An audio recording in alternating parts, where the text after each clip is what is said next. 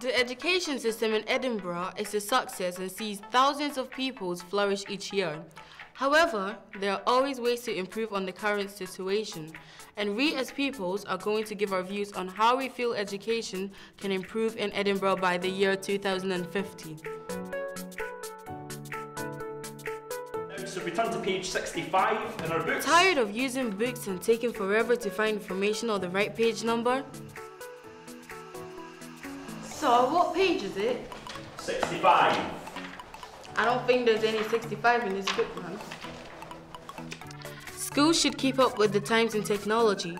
There should be iPads for every student, which allows instant access to online educational material.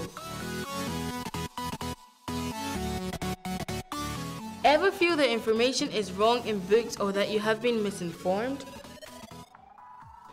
Every source will be electronic and receive instant updates online, keeping all information fresh and to date. What is the bigger country? Well, search that. Wouldn't it be Italy? Oh no, it says by landmass it's Russia actually. Oh, Russia. Yeah. Aren't you sick of the same old bland-looking classrooms? Wouldn't you rather learn in a classroom that has all the comforts of your own living room? And you guys are going to link the Todorovian structure to the film that we have just watched. Take one and pass them around, please. Check out our new futuristic, comfortable learning environment.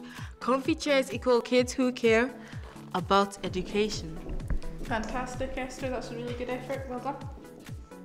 Sick of not being able to explore new cultures around the world and being limited to learning only a few different languages? Okay, class, right, so repeat after me. To say hello in French is bonjour. Bonjour.